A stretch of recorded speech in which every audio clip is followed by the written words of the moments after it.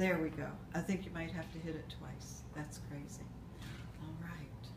So I hate to start with the best first. I was going to try to save it for last, but the cat is out of the bag.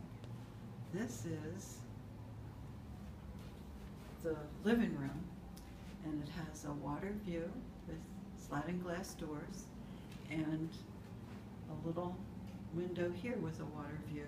And I'm planning to put my computer in this area, and then I don't know what we'll do with that. Here's where I'm planning, right in front of the kitchen area, to put the dining table. And I'm thinking the sofa would be good along this wall, which, as you can see, will have a nice view. And so we're going to explore a little bit more.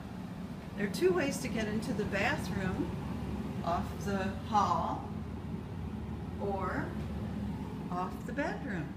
This is the master bedroom, and it is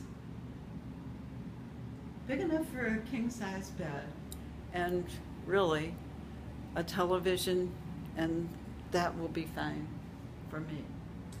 And then we walk down the hall, and we have the smaller bedroom, which would be really a nice office or a small bed where people can visit, you know, and have a place to sleep and save money and not have to always go to a hotel, although that's some of my funnest times with Alice, is doing that.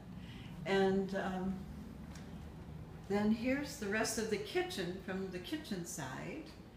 So this is nice enough.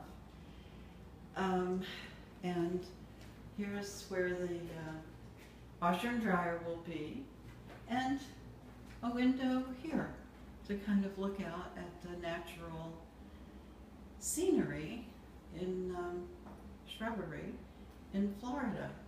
So there you go. This is unit 8706, 61st Street. And it is to my liking because it has a water view. What can I say? And